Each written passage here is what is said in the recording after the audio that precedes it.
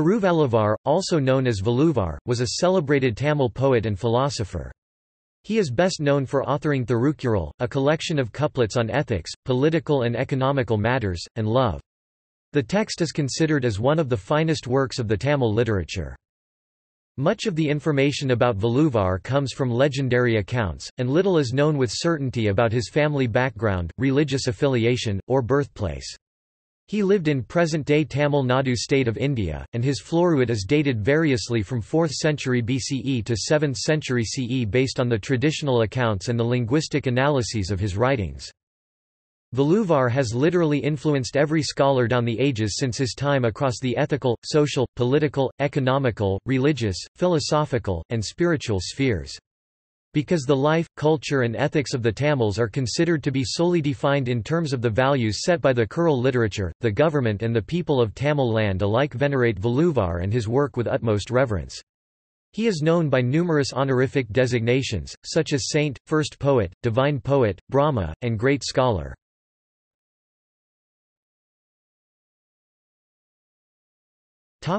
Background.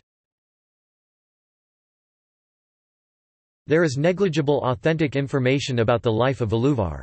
In fact, neither his actual name nor the original title of his work can be determined with certainty. Thirukkural itself does not name its author. Reminiscing this, Monsieur Ariel, a French scholar of the 19th century, famously said of the Thirukkural thus, Ce livre sans nom, par un auteur sans nom, the book without a name by an author without a name.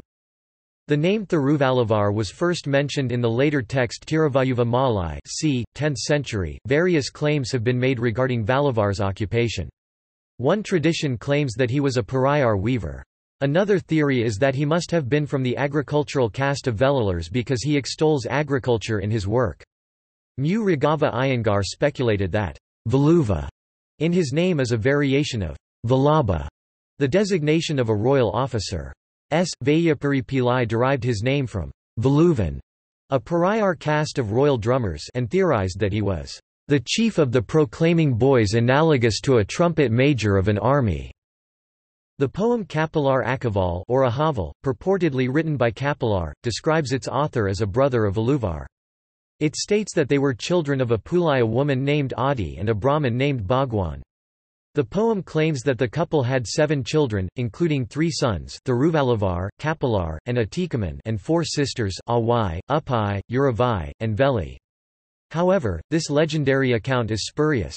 Camille Zavelabiel dates Kapilar Ahaval to 15th century CE, based on its language. Various biographies mention the name of Valluvar's wife as Vasuki, but such details are of doubtful historicity. George Uglo Pope called Valluvar the greatest poet of South India, but according to Camille Zavelabiel, he does not seem to have been a poet. According to Zavelabiel, while the author handles the meter very skillfully, the Thirukkural does not feature true and great poetry throughout the work, except, notably, in the third book, Pleasure. This suggests that Valluvar's main aim was not to produce a work of art, but rather an instructive text focused on wisdom, justice, and ethics.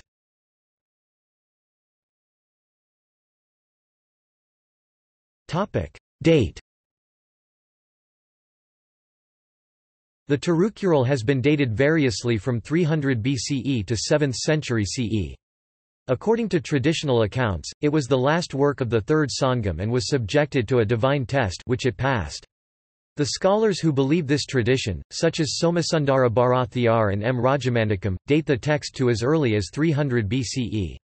Historian K. K. Pillai assigned it to the early 1st century CE. Linguist Camille Zavelabiel is certain that Thirukkural does not belong to the Sangam period and dates it to somewhere between 450 and 500 CE. His estimate is based on the language of the text, its allusions to the earlier works, and its borrowing from some Sanskrit treatises. Zavelabiel notes that the text features several grammatical innovations, that are absent in the older Sangam literature. The text also features a higher number of Sanskrit loan words compared with these older texts. According to Zavelabiel, besides being part of the ancient Tamil literary tradition, the author was also a part of the one great Indian ethical, didactic tradition, as a few of his verses seem to be translations of the verses in Sanskrit texts such as Manavadharmasastra and Kautilya's Arthasastra. Vayyapuri Pillai assigned the work to c. 650 CE, believing that it borrowed from some Sanskrit works of the 6th century CE. Zvelebil disagrees with this assessment, pointing out that some of the words that Pillai believed to be Sanskrit loan words have now been proved to be of Dravidian origin by Thomas Burrow and Murray Barnson Emino, with the exact date of Valluvar still under debate. Taking the latest of the estimated dates, the Tamil Nadu government is using 31 BCE as the year of Valluvar, as suggested by Mariamalai Adigal, from 18 January 1935. Thus, the Valluvar year is calculated by adding 31 to any year of the Common Era.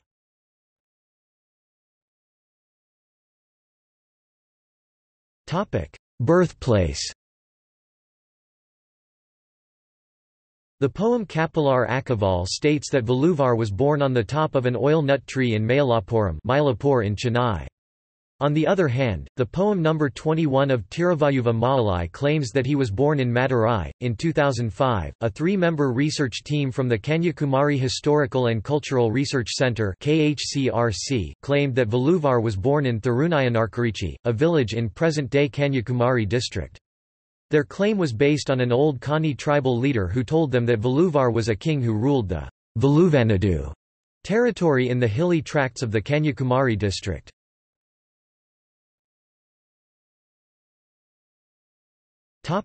Religion. Valluvar is generally thought to have belonged to either Jainism or Hinduism. Valluvar's treatment of the concept of ahimsa or non-violence, which is the principal concept of both these religions, bolsters this. In particular, his treatment of the chapters on strict vegetarianism or veganism, chapters 26 and 32, and non-killing, chapter 33, reflects the Jain precepts, where these are stringently enforced.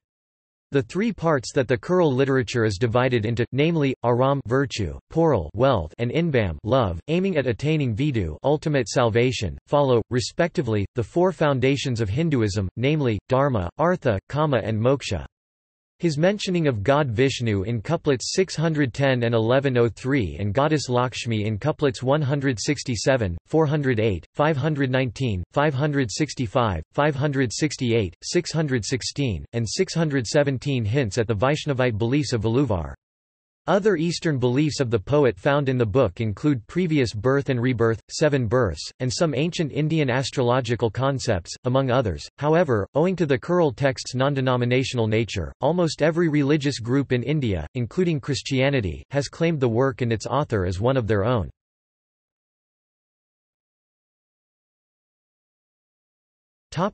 Jainism. Camille Zvelebil believes that the ethics of the Tirukural reflect the Jain moral code, e.g. Tirukural 251–260 talks about vegetarianism, and Tirukural 321–333 talks against killing. Zvelebil states that the text features several purely Jaina technical terms, such as the following epithets of God: Malarmakakanan, Tirukural 3, he who walked upon the lotus flower. Aravaliantanan, Tirukural 3, the Brahman who had the wheel of Dharma. Ankunatan, Tirukural 9, one of the eightfold qualities. Adipakavan, Tirukural 1, the primeval Lord. Zvelebil notes that even the 13th-century Hindu scholar Parimalalakar, who wrote a commentary on Tirukural, accepted that such epithets are applicable only to the Jain Arhat. Some other epithets mentioned in the text also reflect a strong ascetic flavor, characteristic of Jainism. Ventudal Ventamai Elan, Tirukural 4, he who has neither desire nor aversion. Poravile Aindavitan, Tirukural 6, he who has destroyed the gates of the five senses. Zvelebil further states that Valluvar seems to have been cognizant of the latest developments in Jainism. Zvelebil theorizes that he was probably a learned Jain with eclectic leanings, who was well acquainted with the earlier Tamil literature, and also had some knowledge of the Sanskrit texts.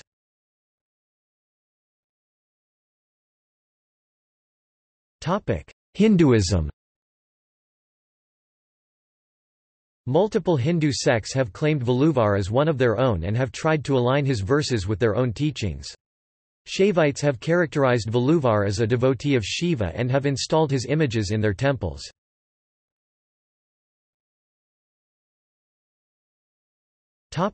Buddhism. Anti-caste activist Ayuthi Thas, who converted to Buddhism, claimed that Valluvar was originally called Tiruvala Nayanar and was a Buddhist. Thas described him as follows: Tiruvala Nayanar was born in Madurai, as the son of King Kanchan and Queen Upakeshi. When he grew up, the prince wandered across many countries, until he joined a Buddhist Sangam at Thinanur. There, he learned about the Buddhist doctrine from his guru Chakaya Munivar. Thas further contended that the name, Tirukural, is a reference to the Buddhist Tripit aka. He claims that Valluvar's book was originally called Tirukural, 3 curls, because it adhered to the 3 Buddhist scriptures Dhamma Pitaka, Sutta Pitaka, and Vinaya Pitaka. According to Thas, the legend that presents Valluvar as the son of a Brahmin father and a Parayar mother was invented by Brahmins, who wanted to Hinduize a Buddhist text.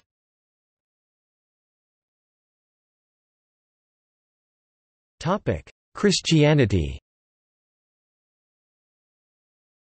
Christian missionary George Uglo Pope claimed that the Tirukural shows Christian influence, particularly from the Alexandrian school. He theorized that Valluvar came into contact with Christian teachers such as Pantinus in Mayilapar and incorporated the ideas from the Christian scriptures in his text. Pope praises the Kural as an echo of the Sermon on the Mount.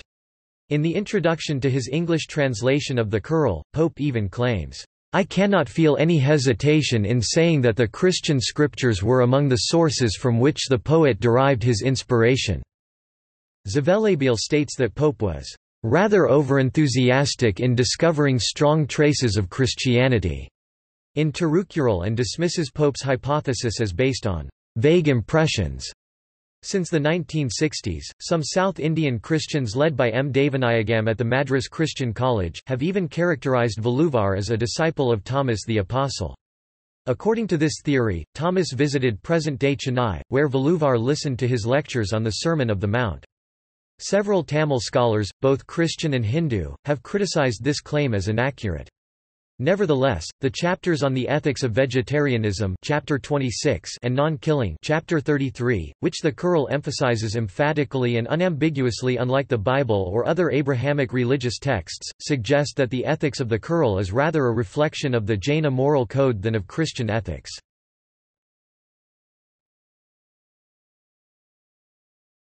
Topic: Literary works.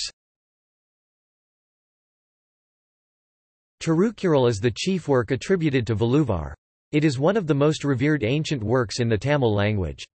It contains 1330 couplets, which are divided into 133 sections of 10 couplets each. The first 38 sections are about ethics, aram, the next 70 about political and economic matters, poral, and the rest are about love, inbam. The text has been translated into several languages, including a translation into Latin by Constanzo Beschi in 1699, which helped make the work known to European intellectuals. Valluvar is also believed to be the author of 2 Tamil texts on medicine, Nanavatiyan 1500 verses and Pancharathnam 500 verses, although many scholars claim that they were by a later author with the same name, since they appear to have been written in the 16th and 17th centuries. These books, Pancharathnam and Nanavatiyan, contribute to Tamil science, literature and other Ayurvedic medicines. In addition to these, there are 15 other texts that are attributed to Valluvar, namely, Rathna Sigamani 800 verses, Karpam 300 verses, Nadantha Thiruvukal 100 verses, Nadantha Saram 100 verses, Vaithya Suthram 100 verses, Karpaguru Nul 50 verses, Muppu Satharam 30 verses, Vada Satharam 16 verses, Muppu Guru 11 verses, Kavuna Mani 100 verses, Aeni Yetram 100 verses, Guru Nul 51 verses, Sirpa Chindamani, a text on astrology, Tiruvayuvar Gyanam, and Tiruvayuvar Kanda Tiranadanam.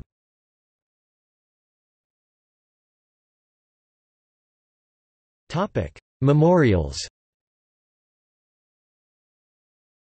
A temple-like memorial to Valluvar, Valluvar Kadam, was built in Chennai in 1976. This monument complex consists of structures usually found in Dravidian temples, including a temple car carved from 3 blocks of granite, and a shallow, rectangular pond. The auditorium adjoining the memorial is one of the largest in Asia and can seat up to 4,000 people. There is a 133-foot tall statue of Valluvar erected at Kanyakumari at the southern tip of the Indian subcontinent, where the Arabian Sea, the Bay of Bengal, and the Indian Ocean converge. The 133 feet denote Tirukkural's 133 chapters or Athakarams, and the show of three fingers denote the three themes Aram, Poral, and Inbam, that is, the sections on morals, wealth and love. The statue was designed by V. Ganapati Sthapati, a temple architect from Tamil Nadu. On 9 August 2009, a statue was unveiled in Ulsur, near Bengaluru, also making it the first of its kind in India for a poet of a local language to be installed in its near states other than his own homeland. There is also a statue of Valluvar outside the School of Oriental and African Studies in Russell Square, London. The government of Tamil Nadu celebrates the 15th, 16th on leap years of January, the second of the month of Thai, as per Tamil calendar, as Thiruvalluvar Day in the poet's honour, as part of the Pongal celebrations.